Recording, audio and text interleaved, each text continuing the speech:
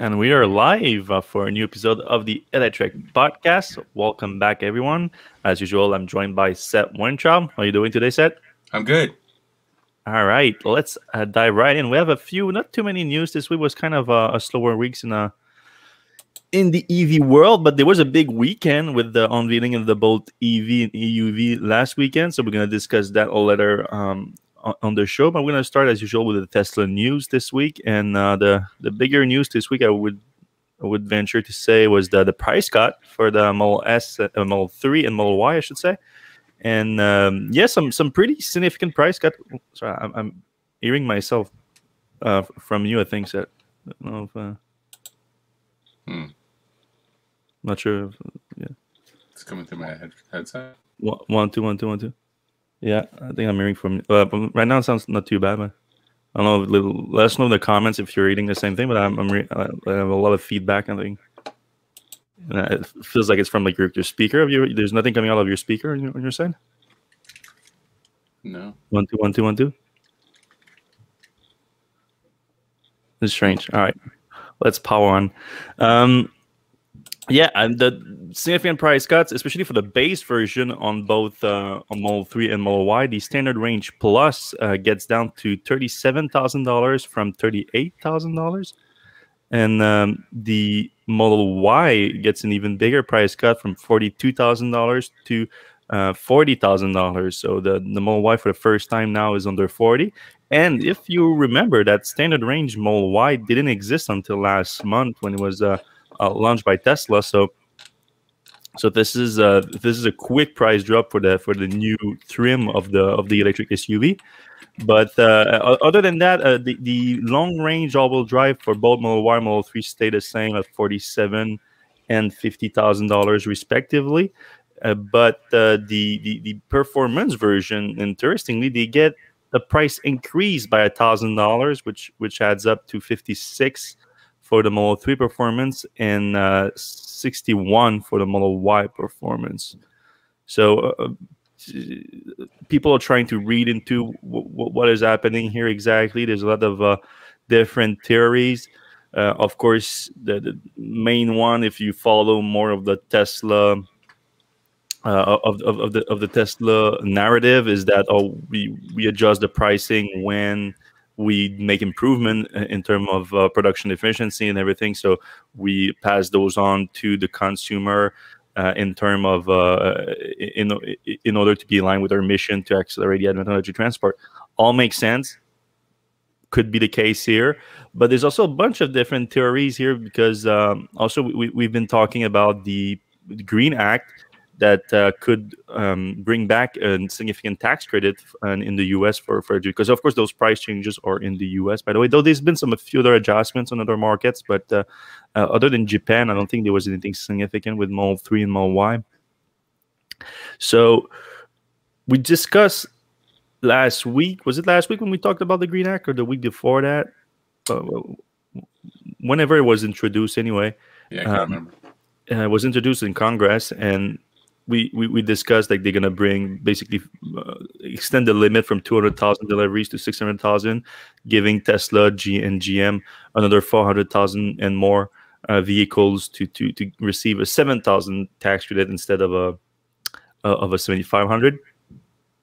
And surprisingly, there wasn't any specific price requirements in there, like a lot of other countries are introducing, like in Canada, where there's a price limit on the model that can receive a tax credit. In Canada, we have like a $45,000 and $55,000 limit, depending on some configurations. There wasn't that in the Green Act as it was proposed, but as we discussed, it could change by the time it gets adopted, if it gets adopted, though it is likely. And so some people are speculating that a 40,000 limit might be introduced, which could have created this price change, especially for the Model Y, so that the Model Y gets access, at least at the standard version. Could have been also why Tesla even introduced the standard range in the first place, because, as you remember, Elon Musk says that Tesla wouldn't introduce that version. He didn't like the range that the vehicle was getting. So, of course, Tesla is most likely in talks with the new Biden administration. Well, we know that they are in talks. I mean, Elon even confirmed that they suggested the he suggested to them to introduce a carbon tax. But we also know that Tesla is part of the new ZETA association for electric vehicles in the U.S. that is pushing for national standards and whatnot. So this lobbying group really, people involved in there would know what they're planning in terms of the tax credit and everything. So that might be something that have been in talks for a while. So Tesla might be making some move to take advantage of that preemptively. That's my take on it, but I mean, it's speculation, obviously. Well, $37,000. If you get a $7,000 tax credit, brings the Model 3 below $30,000, which would be a pretty big deal, I think. So that obviously $7,000 is the number being thrown around now. So that prospect is obviously there. And I agree with you. Like, if the Green Act does have a $40,000 cap, Tesla's got a Model Y for you there. So I think the new pricing makes a lot of sense and clearly less expensive overall. The problem, as we have mentioned a few times, is that the uncertainty of the act, whether it gets passed or not, and in what form, people are going to wait. Like, who's going to buy a car now if it's not, we don't know if it's going to be retroactive. I don't think it's going to be retroactive. So everybody who's talking about buying a Tesla now is thinking, well, I'm just going to wait till this comes through. Yeah, this has been confusing because it's a tax credit. You think, all right, if it happens in the tax year, but you can deduct from that. So if the delivery happened then, if you paid for the car during that year, it will work. But the way that it was framed in the proposal, at least, it didn't sound like that. It says when it get adopted. So yeah, that was confusing. I've been trying to gain some information from sources. Of course, like I said, in the past few quarters, Tesla has really tightened up the delivery goals, in the sales, the sales data. But I've been trying to get some information and how this affected the sales, because like you said, I would assume that it would be quite significant, because I mean, especially for standard range Model 3, $37,000, like $7,000 difference is massive. So no one would be buying a car if you think that there's even a 50% chance that you could get $7,000 off that car within the next 10 months. So yeah, it's interesting. So also for the Bolt EV and EUV that just released, those also that put a big question marks around those cars, because they could also potentially get a new tax credit. At the same time, for all the other vehicles that are still on the old program, well, that's a $500 more that you want right now. It's a double-edged sword, really, because technically it would bring it down, the tax credit, by $500 for the vehicles that are for the makes that haven't reached that 200,000 threshold just yet. Yeah, I mean, either way, they should get through this quicker, like figure it out and get it done before too long, because nobody's going to be buying. Fewer people are going to be buying Teslas and GMs until then. Yeah, I'm really curious to see how it's affecting Tesla sales right now.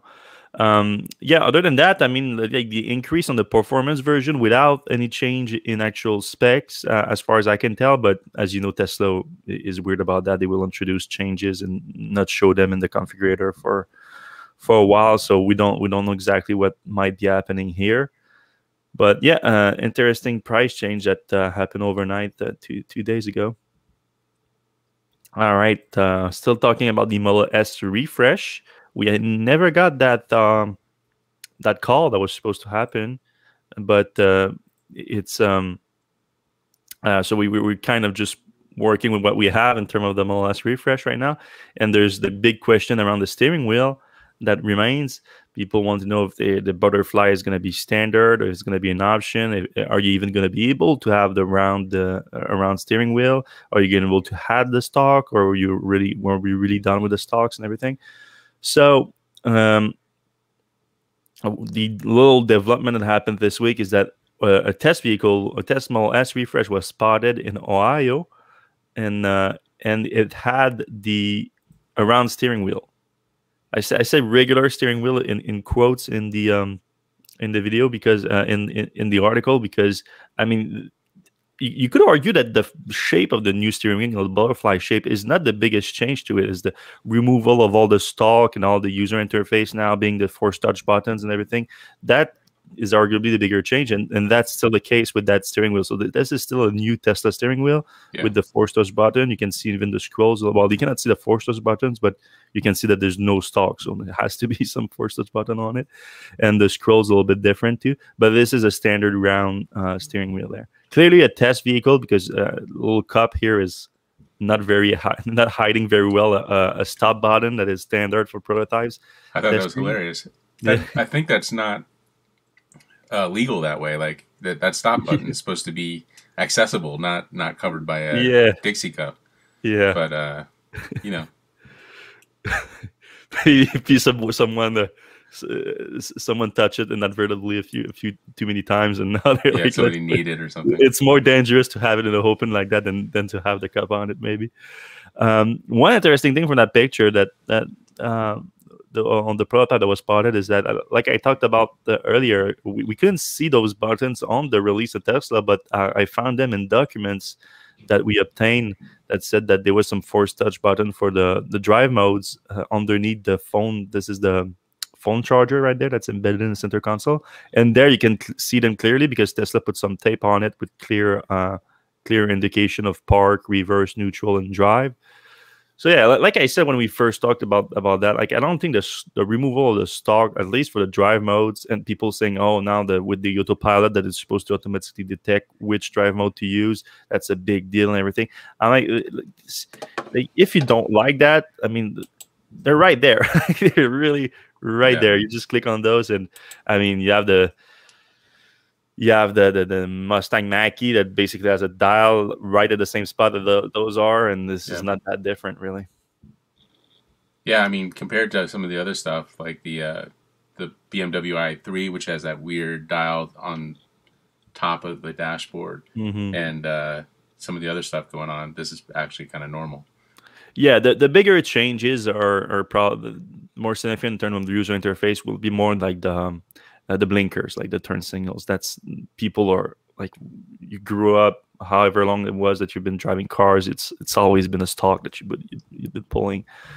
So that's a bigger change. But I mean, this is a clear indication of Tesla's strategy with self-driving. Like the company has been so focused on self-driving, so confident about its ability to bring self-driving to market, that they've been making change to the user experience of driving a car, and sometimes even lacking in some specific area, because they're like, yeah, once it's self-driving, it won't even matter. That I feel like that has been like a trend for Tesla. I mean, even things that you can think like heads-up display. Like if you drive like one of the latest Audis and BMW and Mercedes, other vehicle that like Model S is obviously going to compete with, they have some very, very good heads-up displays now in those cars. Like they are actually useful. They look great. They're fun to use. And Tesla never invested too much into that and trying to bring that to market, a version of that and everything, because they're like, what you need that for when it's self-driving? I feel that's one part of the trend. And now, of course, we're seeing things like getting rid of the turn signals and even the drive modes. But yeah, I mean, that prototype. Also, the person that spotted a Tesla owner from the Tesla Owner Michigan Club on the Facebook group said that he asked, it was spotted at a local service center in Toledo, and they asked the service people if that round steering wheel is going to be an option, and they did say yes. Now it's still not on the configurator. It's still not an option, even though Tesla is letting you place an order right now for the new Model S. And when I asked my sources at Tesla, they said that they haven't communicated to the sales force anything about it being an option. But like we reported, the image appeared on not consumer facing, but in the source code at Tesla's website with the round steering wheel.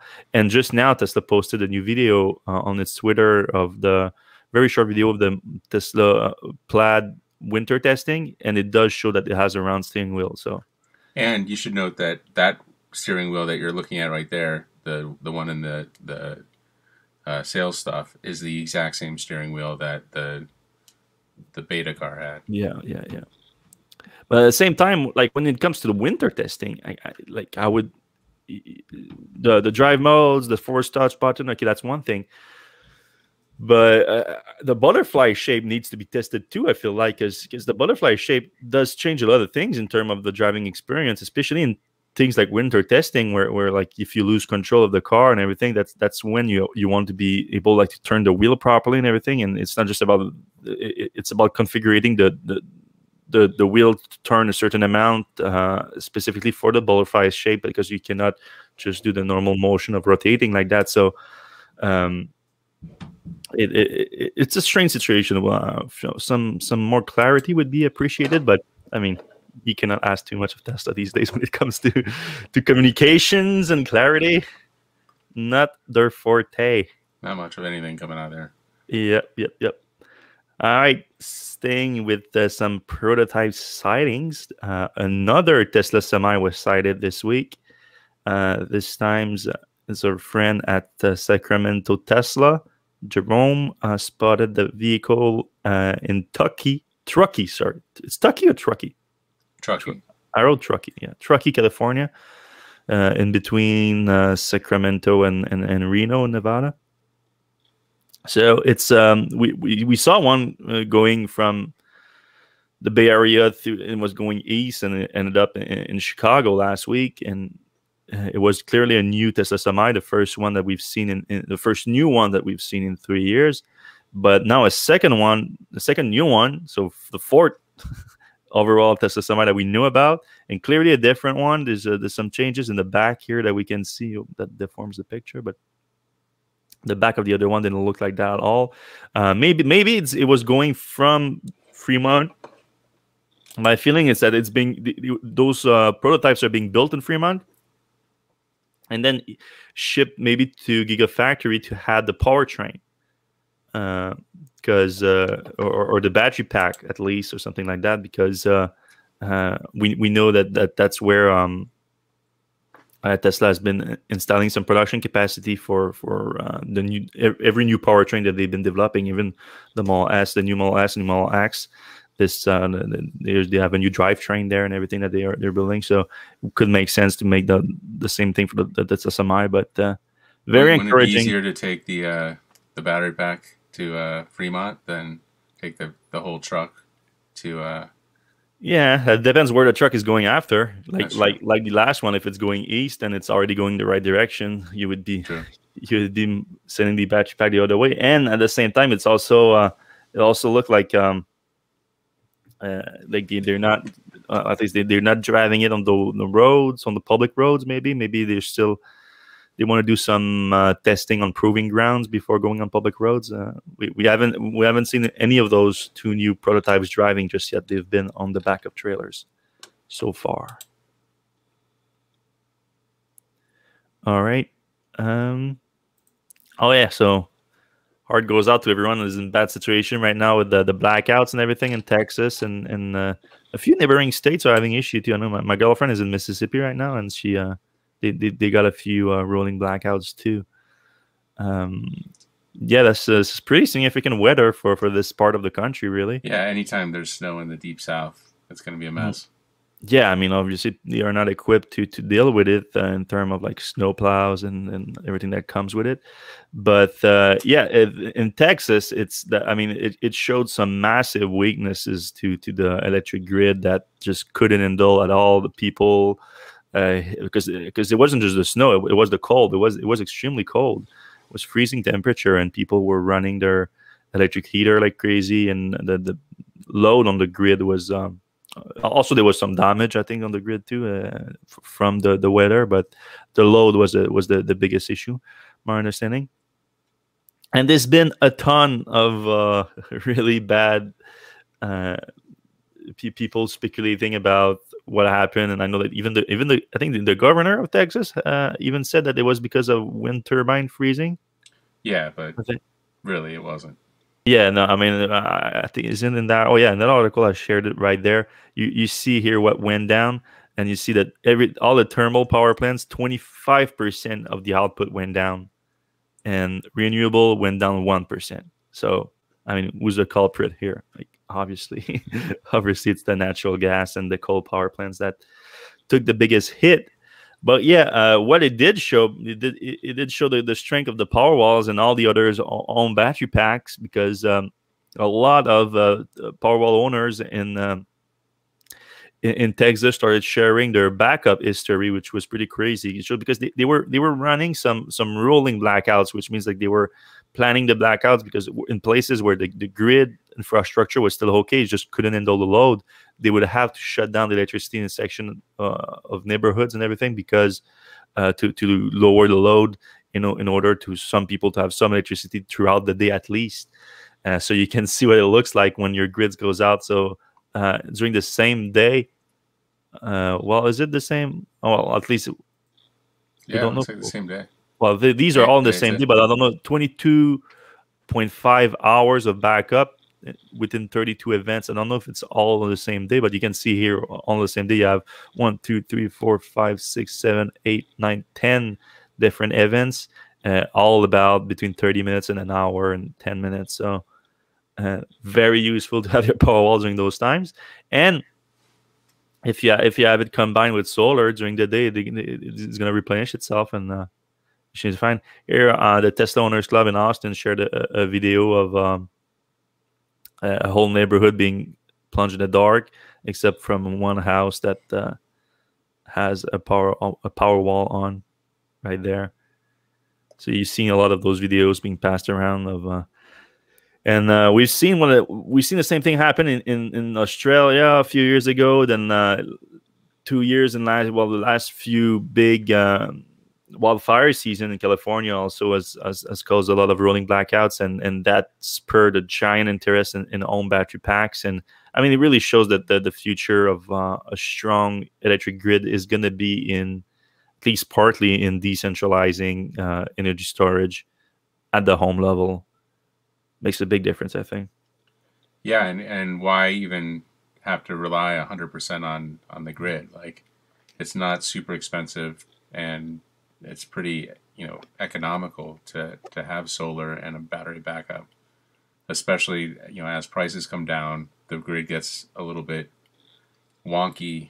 You don't even have to think about it. We've been in a few outages, and we didn't even know we were in an outage because the Powerwall kicks on so quick. Yeah. I mean, the more I think about it, I think your situation with Green Mountain Power in Vermont, is that Green Mountain Power? I think they have the best approach. It has to be some kind of mix between, you can own your own system if you want, have your own Powerwall, have your own solar, and be either off grid or connected to the grid with net metering and everything, and add some value to that, or subsidize those battery packs like crazy from the electric utility level, and have the advantage of having backup power at a very low cost, while your electric utility can use some of that backup power when needed. Because I mean, if there was a high mix of that in the grid right now in Texas, I mean, I don't know how high it is in Vermont. It's still relatively new. It's probably much higher, of course, because lower population, and they were early with that program.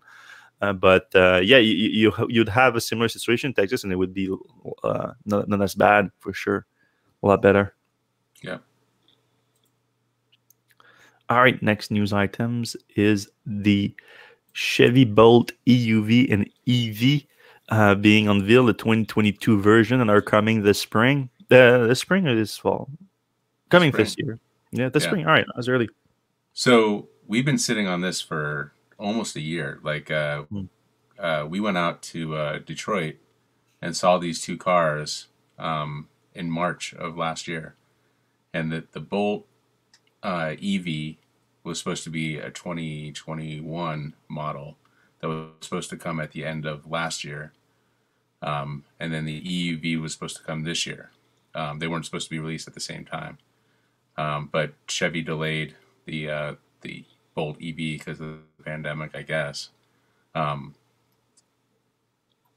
So, as you can tell, like, it's a upgraded front end, which some people like, some people don't like. A little bit of upgrade on the back. But the big stuff is inside. The interior is much more luxurious. Oh yeah, It's like night and day better. I that was haven't my driven biggest it. complaint with the Bolt EV when I got it. I mean, especially back then when I tried it, was like what, 2017, 2018. Yeah, And like the model I was driving was like $43,000 car, right. and the interior felt like a $20,000 car. So that's a hard pill to swallow. Right. This is a lot closer to a, I mean, and also the price. Well, we're gonna get to that, but yeah. Yeah. So the seats, another huge complaint from Bolt owners. Although I have to say, like I wasn't really in that camp. The seats seemed fine to me. But the seats are much more luxurious. The inside's a lot better thought out. You can see from the pictures, it's just a much better experience inside. I actually got to sit in it. The seats felt way better. You know, Side support looks more significant for yeah, sure. for sure. Lateral support, back support, all that stuff. So, you know, compared to the 2020 model, there's a lot of things to like. But is it something that's going to be, are a lot of people going to buy it? I mean, I think so. I think if Chevy put some marketing muscle behind it, I think they could do quite well there. But I I still mean, don't really know if they're making much of a profit on these guys. the I think prices are crazy. Where are the prices in there? it's These. at 31,000 and 33,000 for the EUV. Yeah, not well, more 30, what, yeah, 32, 34. Yeah, 34. That's So that's great, and then you throw another 7,000 on that, and it gets kind of yeah, nutty. yeah, because of course GM doesn't have access right now to fuel tax credit, but if it does get renewed like we think it will, that's a cheap Yeah, car. I mean, in California, it could cost you like less than $25,000, a yeah, brand new Bolt EV, and just a few thousand more for a Bolt EUV, which is, I mean, not exactly what we expected, but like the same car, just a tiny bit bigger. really a tiny bit bigger. Yeah. 3 inches more in the back, and Mhm. like strangely, they put 3 more inches in the front. Right? Like, why wouldn't you? I don't know. Keep the front and move more space in the back. I don't know, but it's definitely more roomy inside as well. And I think the big thing for me is that they have the Super Cruise option on the Mhm. EUV, which for me that's a big deal. That's That's an going to be. option. Do we know how much it costs? I don't know if they broke it out, but there's a version with Super Cruise and everything else that's like 43,000. Yeah. Well, the launch edition. Okay, yeah. Usually it's a $2,500 option. Yeah, which is Yeah. in Tesla's world where Yeah. it's like 10 grand. That's pretty Well, good. I mean, let's be fair. Right. It's Technically, not autopilot. autopilot. Yeah, it's more like autopilot, which is included in the price. Right. And then, well, it's some a lot of people argue that Super Cruise is better than the standard autopilot. So, which I don't know if I agree with that, but I Well, haven't tried you don't Super need Cruise hands. for a long time. Yeah, You can yeah. take you can take your hands off, but at the same time, you can only go on roads that GM has blessed, which For is sure, the driver monitoring part of it is 10 times better than autopilot. So driver right. monitoring. But yeah, I mean, you know what? I think is going to work great for the EUV as if you for Uber drivers and taxis and whatnot. I mean, rideshare drivers, I should say. That's what most people use these days. Because I remember like when GM had the Maven thing and they did that program for rideshare drivers with the Bolt EV, that was super popular and. They were doing great. Like all the Bolt TV drivers, the Uber drivers that were using the Bolt TV that I talked to loved it. They said it's great financially. It makes a ton of sense too with driving electric and using that car for their job. The only complaint is like for your passengers are in the back seat, and the Bolt TV's back seat is not bad, but it wasn't great either. You're gonna have, like you said, 3 more inches. It's a big difference for that. Yeah. So as a if you're riding, if a lot of people are riding as passengers in the back seat, the Bolt EUV is a great option. So I think and now with the price too at $34,000, if you get, I mean, probably they're gonna lease it more. I feel like most people lease their Bolt; they don't buy it. But I think it's gonna be the same thing for rideshare owners, drivers. So you had that to it. I think it's gonna come to the exact right pricing for that. Yeah, so there were two kind of downsides there too. One is like, hey, it's the Bolt EUV is an SUV. Why not all-wheel drive? So I think a lot of people were hoping for all-wheel drive. That didn't happen. It's front-wheel drive only. And the other kind of downer was that the charging speed, the DC fast charging speed, fast, is still 54, 55 kilowatts, which is about half of the speed that most new cars are coming out at. And we asked GM about that, and we were like, "Come on, like what's the problem?" And they were like, "Look, we're trying to hit a price point here. This is a dead end platform. We're not going to invest in a faster charging thing when we have the whole Ultium line coming down the pike. That's just how it goes." So for people who are okay with that, who don't do a lot of road trips, no big deal. But if you're expecting to charge that thing quickly, it's going to be kind of a bummer. Yeah, I mean, GM's strategy on that front is pretty obvious at this point. Like, they have the Ultium coming up, and the Bolt is obviously on a whole platform at this point with the older powertrain. So we knew that it wasn't going to be updated with the new version. But if you look, so we're thinking, all right, when are they going to update it with the Ultium? Then I wouldn't hold my breath with that, because if you look, everything that's coming, I mean, it's a mid-cycle update for the Chevy Bolt EV and the launch for the EUV, but it's very, very close vehicle, really. So probably gonna run for another 4 years like that, and during those 4 years, GM is mostly gonna release more expensive vehicle with the Ultium platform. I mean, the Hummer EV for like starts 120 and doesn't go down to 180 for like 3 years or something. The Cadillac Lyric and the other one that has a weird name that I forget, and all those cars, Celestiq, are going to be more expensive, and it's going to take a while for GM to come down in price with the Ultium, like any new technology, really. And so by the time that the Bolt going to be due for a refresh or something, I think GM's going to introduce the Ultium to it, or it might be like a refresh, or they might scrap the whole Bolt EV altogether and just launch a different vehicle in the same segment or something. I hope they keep it. It would be nice. I think they could go really low end, because the Ultiums come in like 50 kilowatt or 100 kilowatt or 150 kilowatt. I think they could do a really low end 50 kilowatt, maybe 20 something $1,000 Bolt with the Ultium, but quicker charging and some other nice stuff. Maybe maybe not 20, but 25 or something like that. Right. That would still make sense. Like, that would be a nice car. Yeah. Oh yeah, for sure. Yeah. All right. On the not so good news, Mercedes-Benz canceled the launch of the QC electric SUV altogether in the US this week. Ooh.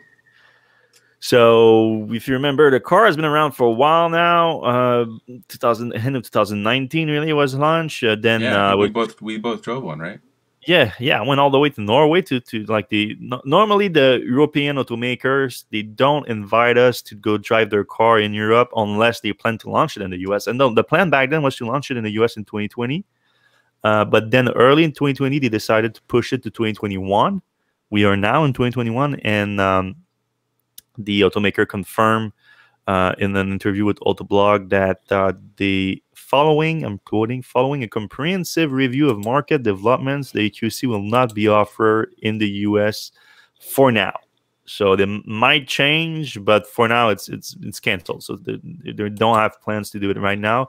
So unless some of those market developments that they didn't specify what they are change, then they won't launch. So I mean, I think it's quite obvious what's happening here. It's the EQC is sort of turning into a compliance car, which that's a bad word. Like, don't use it. But I mean, it's just it's not, the volume is just not there. Like if it was, if it wouldn't be a compliance car if they had the volume. If they had the volume, they would ship it to the US and try to sell it for the US for sure. Like Audi has a higher volume with the e-tron. Like this would be a very competitive vehicle with the Audi e-tron, but Audi invested more in a higher volume production, and that's allows them to sell a lot of them in Europe. Most of them are sold in Europe for sure, but they have enough volume that they send some to the US. They don't sell that much in the US, but it's still some decent sales. Mercedes is not there yet. They don't produce the vehicle in a high enough capacity, so they sell it where it counts, and for them it counts a lot more in Europe because of the regulation there that forces them to have a higher mix of EVs in their fleets to lower their overall fleet emissions. So yeah, we're not getting an EQC, but they did confirm that they will bring the EQS this year to the US. Well, so that's the sedan. Yeah, I mean, hopefully. Which kind of weird. Like it shows you, like technically the SUVs sells better in the US than a sedan. So why would you bring a sedan? The reason is that they are making it in a higher volume. Then they're going to be making it, I think, in a higher volume. It's a bigger vehicle program for them.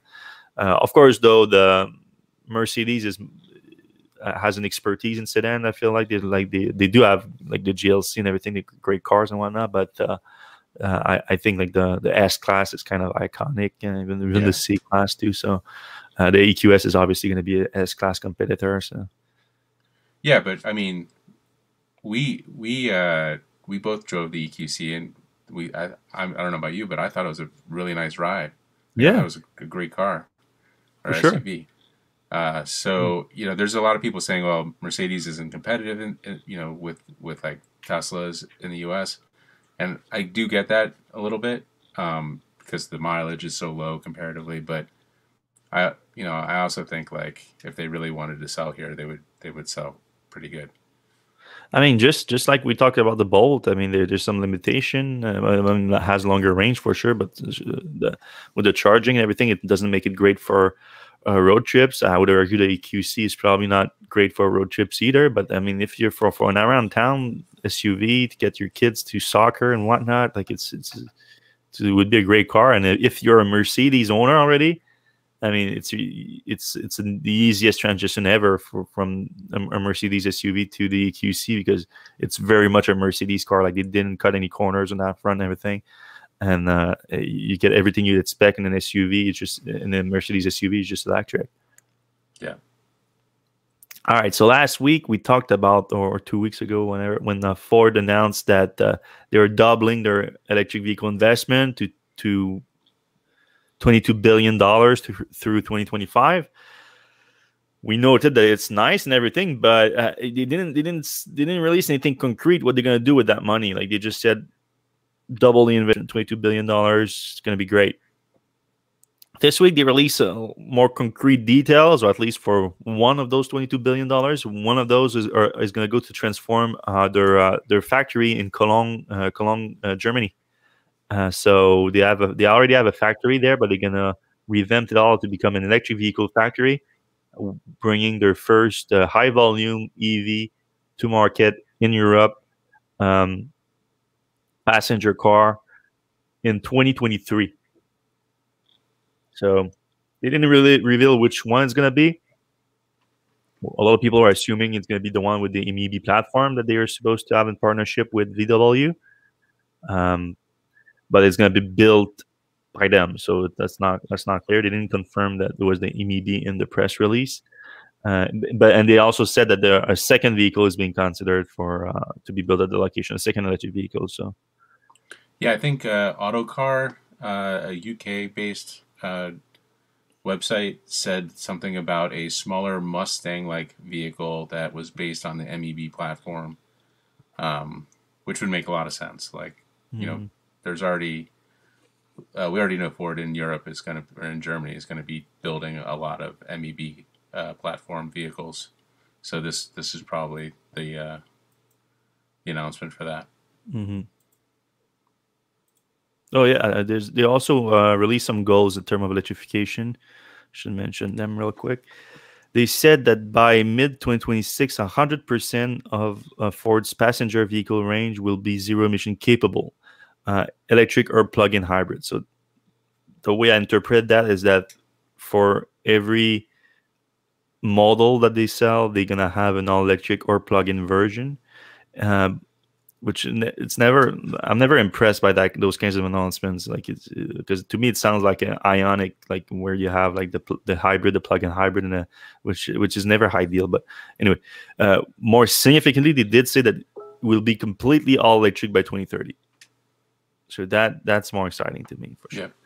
Yeah. Ford is also big in Europe, well, also in the US, but in Europe they have a big commercial division, and they said that they will be zero emission capable all-electric again or plug-in hybrid by 2024 across the commercial lineup, and they expect that 2/3 of their sales will be all-electric or plug-in hybrid by 2030 for the commercial side of the order business. Mm-hmm. So I mean, not bad. Those are good goals to have. I think in Europe. I would like Ford to have similar goals in the US, but if those are their goals in Europe, I would expect that it's not coming close to that in the US. And it should be. Yeah.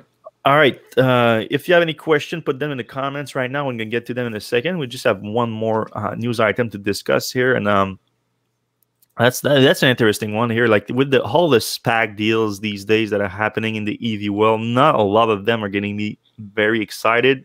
Some of them are fun. Some others I'm like, like just opportunistic. Not that this one is not opportunistic. It is too, but it's one that's more exciting to me. For a few personal reasons, of course, because they're close to here, like they are located in Quebec. But I've been following Taiga for a long time. I mean, I've tested their first prototype of their electric snowmobile back in 2018. I was really impressed by it, and they improved on it a lot since. And now they are going public with a lot of money, so we should expect them to reach volume production a lot easier with that backup. So they're doing the reverse merger like everybody's doing right now. They're doing it with the Canaccord Genuity Growth 2 funds. So that's trading on the Toronto Exchange and the NEO Exchange. I'm not sure. Do you know that the NEO Exchange, is that for the US people so they could invest too in US dollars? I'm not familiar. I've heard the name. I just don't know what it is. Yeah. They're getting $100 million through the deal, and they're going to be valued at $500 million, which is significant for a company that's just starting now deliveries of their snowmobiles.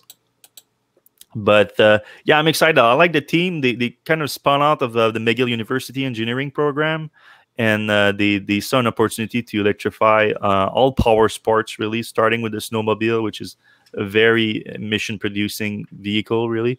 And but they figured if you develop a powertrain, a good electric powertrain, robust enough for a snowmobile and everything, you can leverage that and produce electric watercraft and eventually ATVs and all power sport vehicles.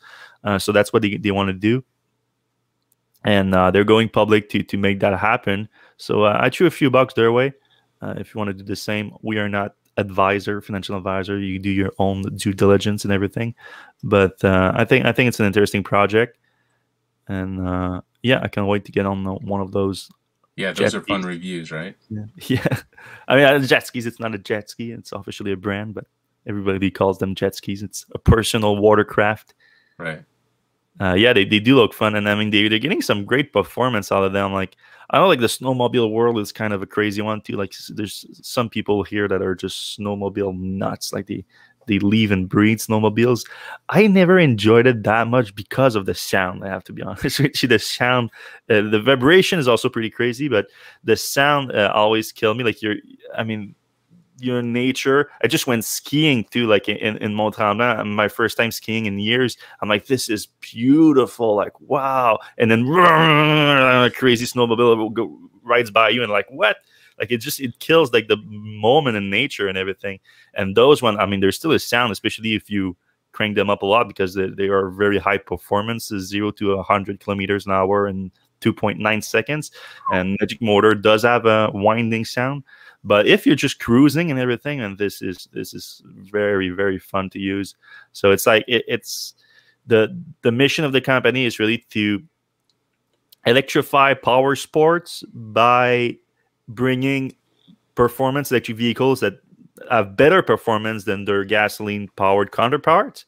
So it makes sense to buy the electric version because they offer a higher performance. And at the same time, by doing that, you remove the emissions and the sounds from that power sport that enables you to enjoy it more and be one with nature, if you will. Yeah, exciting stuff. All right, so if you have any question, let's dive in right now. All right. First question from the Jose. We were talking about the green bill. Really hope Tesla doesn't pump up the prices once the green bill passes and $7,000 tax credit is up for grabs. Thoughts? That would look bad. Yeah, that would look crazy bad. But at the same time, when the credit went away, Tesla did reduce the price. They hit the bullet there in the US. They reduced the price of their vehicles. So, I mean, I guess it goes both ways. But I doubt it, especially with now introducing that new lower price with the green bill being coming at very least. Like we know it exists. We think it's coming. So I don't think that's going to happen personally. Yeah, I hope not. All right. Isaac Luttrell, they should put retroactive to January 1st in the draft bill so people will keep buying. Isn't that the point, to drive sales? Great point there. Yeah. I completely agree with that. Like, yeah. Also, it makes sense for tax credit with like every car delivered in the tax year and everything. But I don't know. Yeah, he has a corollary to that. Big Three Auto don't want it retroactive. Well, Big Three. What is Big Three anymore? Yeah, Tesla is bigger than all Big Threes. Right. So I think maybe Ford doesn't want that, but Big Three Auto doesn't want it retroactive because they can't produce and would lose out to Tesla. Yeah, for sure. Ford and Chrysler are not completely on, like they are the ones that are most advantaged by it right now. Yeah. At the same time, companies like Audis too, they take advantage of that right now. Like, all right, Wayne O says the NTSB has regulations on steering wheels, and only custom cars are allowed to have non-conforming steering wheels. I've heard some of that, but I think it's apparently ambiguous. Yeah, Tesla apparently is very confident that the butterfly wheel would be allowed too. So. All right, this is something we didn't talk about. Can you guys comment on Tesla lease pricing for 3 and Y? I heard it's down $40 a month or so. Did we check that out? Yeah, I did look at the pricing. They were updated in line with the but when you say it, down by $40, not down to $40. Yeah, not down to $40. That would be quite, but yeah, they were updated in line with the price decrease for if you buy the car, like in the purchase price. And yeah, they do make a lot of sense. And those are going to also be affected by the tax credit if it does come in, though, because if the car is leased, then the automaker is allowed to take the tax credit there. So and apply that to the pricing of the car over the lease to the lease price. So that reduced the price a lot. I mean, I remember when Chevy still had access to the tax credit, the Bolt TV had like $142 a month lease at one point. So with the $37,000 price now on the Model 3, and if it does get the $7,000, and the lease price in California will be pretty cheap. Yeah. All right. Luso Sailor says the old Citroen CX had a strange blinker knob too. That's in reference to the new Model S and X blinker situation. Yeah. I don't know what that looks like. A knob for a blinker. Yeah. For me, it's like, that it has to be much better than the current situation for it to be worth changing, because everybody drives normal cars all the time. So I hope it's a lot better. Well, the idea is like on the highway, you're using autopilot. Autopilot will pull the blinker by itself. Right. And then if you're driving, normally you have both hands on the steering wheel, and your thumbs are going to be where the blinkers are anyway. So you just boop, boop, boop, boop. Yeah. Boop, boop, boop. So you have a D-pad. Mm-hmm. All right. Shane O'Sullivan says, have you seen the new FreeWire 120 kilowatt DC charge point that was installed in the UK last week with 160 kilowatt hours onboard battery? Looks really interesting and only requires 28 kilowatt grid connection. I'm aware of the FreeWire's combination of battery and fast charging. I didn't know about a specific one installed in the UK, but yeah, I mean, a lot of charging companies are looking into that now, just to have battery capacity to, because then you completely avoid those peak charges that are pretty crazy. Yeah, jacks up the price a little bit though. Yep. And obviously, like if somebody's charging for, there's like a lineup of people willing to charge, that 120 or 160 kilowatt hours Doesn't charge in between. Yeah. All right. Green Gold says Chevy EV looks pretty nice for 33K. Yeah. I'm not a big fan of the front end, to be honest, but other than that, I think it's a big improvement. All right, what did I pass up here? Do you think Tesla will make a more affordable LFP Powerwall? Good question. If it can get a lot of LFP batteries, maybe. I mean, it's Sonnen that use LFP, I think. Was that right? I didn't know that. I think Sonnen did use LFP at some point, at least, or something close to that chemistry. But yeah, I mean, LFP could make sense for Powerwall. But I mean, anything you can do to not just, I mean, at this point, you don't even need to make it more affordable. You just need to make more, because people will buy it at that price.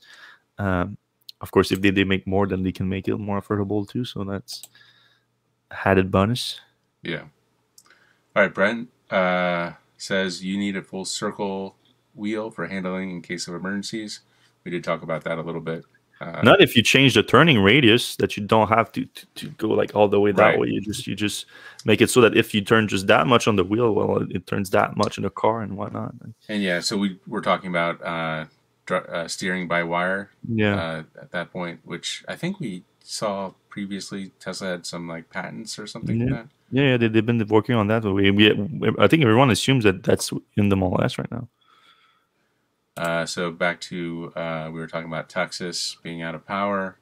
The culprit is Arthur K. Load says the culprit is the fossil-based death grip on Texas politicians, which seems pretty obvious to be true. I mean, even with Tesla making huge investments in Texas, they seem to still think that oil and gas. I mean, I was shocked by the amount of people that were carbon dioxide poisoning. Monoxide, carbon monoxide poisoning. I was like hundreds and hundreds of cases that happened since it was freezing. And Jimmy had a good point where I was like, I mean, that doesn't have to be your first thought. Like, let's start the car in the garage. That makes no. First of all, everyone should know that you shouldn't do that. Like, that's start with, but also that even if you could, let's say, it shouldn't be a first thought. Like, just put some blankets, just put more clothes on, and like keep warm. But Jimmy was like, hey, it's Texas, your first thought, it's like, let's burn some fossil fuels. Yeah, it's funny. I'm in Vermont. We snowboard all day, like literally out in 0-degree weather all day long, and don't even like it's when you're snowboarding, you're doing exercise and everything that keeps you warm too. But I mean, even then, it can be -10, and of course, I'm better equipped than most people in Texas. But I mean, it gets cold too in Texas. Like, people have sweaters, they have blankets and whatnot. Like, you can keep yourself warm if you need to. Like, go start the car in the garage. Like, and also, it's not like, oh, they're poor, they cannot afford blankets. You have a garage. If you have a garage, you can afford blankets. Yeah, it's kind of rough. I don't have a garage and I have blankets. All right, Wayne O says the government can't tax power you can make store, so there's no incentive for government to promote it. They can tax building it. They can tax, electricity. Wait, they can. What? So, in the U.S., the power is not taxed? It's taxed for sure, but he's saying you can't tax solar power that you generate on your roof and bring into your house. I mean, you could tax the power at the panels and everything. That's already done, really. Although there's the ITC that counters that, but still, like. All right, let's move on. Shane O'Sullivan, when you are heating your home with a heat pump, it will eat into the battery storage pretty quickly, pulling between 2 to 4 kilowatts every hour. Yeah, I mean, heat pumps actually way more efficient than resistive heating. which I think probably most people in Texas had, which is probably one of the big problems with the grid, which is like it's not. They didn't really expect everybody to have to deal with like below 0 degree weather with their electric heaters. Lake Nona, LOL. You could argue that any new car model coming out in 2022 should be adopting 800-volt batteries. Thoughts? It depends on the pricing, I guess. Like right now, what we're seeing is like every 800-volt vehicle is a lot more expensive. Like Taycan, the e-tron GT, and the new Model S. Yeah, the first inexpensive ones are Hyundai's. The Ioniq line is a 800-volt, I think. The new Ioniq line? Yeah, the new Ioniq line, yeah. Although we don't know the price for that just yet. Right, but we assume that it's not going to be Hyundai. Yeah. I mean, the idea with 800-volt is it's half. You only need half the amperage, which means you need much smaller wires, and you could theoretically charge it much faster. And those all seem like good things to do, but it's more expensive to have a higher voltage systems. All right.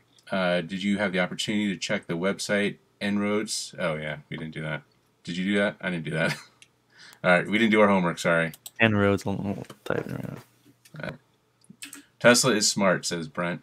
They are basically the VW of the 1937s. If he can get every American driving one, he will indeed be a genius. All right. Moving on. Justin Moore, when do you think there will be a largest electric SUVs on the market other than the Model X? The Rivian, the new Rivian. That's the new Rivian. Yeah, it's big. And also VW's got the ID, what is it, 6? The 6 is pretty big too, yeah. Yeah.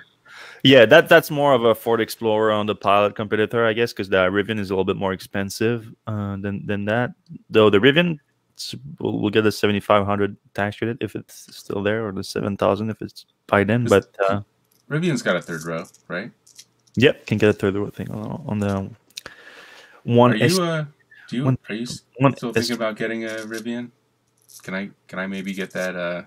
Yeah, you were thinking about like if we can change it, like I'll think you can. It makes more sense to you to have the electric pickup for now. I can wait. No, I'm not going to get the pickup. Well, they were the SUV. I mean, like a big truck. Yeah, I still have my reservation and everything. We need the big wheels in Vermont. All right. Pre-runner wannabe says, do you think with the SR Plus price cut, SR Model 3 buyers could upgrade to an SR Plus for less? I don't think the SR exists anymore at this point. Yeah, it was kind of phased out at the end of last year. Yeah, I don't think like what we've been hearing is like you cannot really like get it, and even if you could, like it was $35,000, but they cut a bunch of things, and now at $37,000, like the things that you get for those $2,000 would like no brainer. Yeah. So. What do we think of Spark Charge? Should Josh Aviv meet Joe Biden and produce millions of portable level 3 EV chargers that fit in your trunk? I don't get that much. This whole thing, like this portable, a Spark Charge makes sense for me for like AAAs and things like that. Like that makes a lot of sense. Like all AAA's vehicles should have a Spark Charge or the equivalent of it and everything. But like, I don't get why people, you have a big battery in an electric car. It's like, oh, let's add some battery inefficiently in the trunk so that they can charge it and like stop. Like, no, if Biden needs to do anything, it's more charger everywhere. Like you can get that, you don't have to carry the battery with you to get there. Yeah, I don't like that logic that people have. Like the only thing that makes sense is like you're going to the desert, for example, and like you really need to go through it. You really need more batteries. So let's put a Spark Charge in the back of your truck, and but you're going to be less efficient doing that than just stopping at a charging station. So if you can charge a charging station, it's always a better solution. Yeah. All right. In regard to LFP Powerwalls, K-Star uses cattle LFPs. I don't even know what K-Star is. I've heard of it. I can't remember where. Sounds like a rapper or something. I think you're thinking of World Star. All right. No, I mean, I know what World Star is, but K-Star could be a rapper on Worldstar. Taylor Zeller Newman says, will be interesting to see if aging vehicle programs, Bolt, Leaf, i3, etc., will continue to chase the higher range charging targets or start to lower MSRP and let future programs push on spec-wise. Definitely the latter, I think. Yeah, I mean, those cars, the i3 in particular, the Leaf, I just think that... Well, i3 is pretty much dead, I think. Yeah. The Leaf, I think it's gonna go the second way, just lower prices, and the Aria and future vehicle from Nissan is gonna take over. And GM, it's pretty obvious that's what's happening with the Ultium and whatnot. Yeah, we talked about that before a little bit. The new Bolt is certainly less exciting, but it's cool to finally see the price start to take down a touch. I mean, if you've been following the Bolt, we have a page on Electrek about the prices. They've been cutting the price of Bolt for over a year now. Pretty ever since the tax rebate disappeared, Chevy's been getting it down to around 30,000 anyway. So it's gonna be interesting to see the price now of the old Bolt, of the 2021 Bolt. Like, because it's still are they still producing it, or even if they're not, like whatever inventory is left? If you can get one of those, they're going to be quite inexpensive. Because now you have the new one. Yeah, right? You have the new one that is not only better in a bunch of ways, it's also got cheaper at the MSRP. So the MSRP of the other one, or even the brand new one, is going to have to go down. Yeah, there's going to be some very inexpensive Bolts out there. Oh yeah, 20,000 and things like that. The automakers should be pushing for solid state batteries. Some are. Volkswagen is for sure. VW for sure. Toyota. Toyota. All right. Electric blankets with blue LED power storage would have helped a lot in Texas. Well, if you have a battery powered electric blanket, congratulations, you're not going to freeze to death. Electric blankets use very little energy overall. That's a good point. If you're talking about keeping yourself warm, probably the most efficient way to do it electrically is with an electric blanket. I guess if maybe you live in Texas and you're worried about the next storm, that might be a good investment.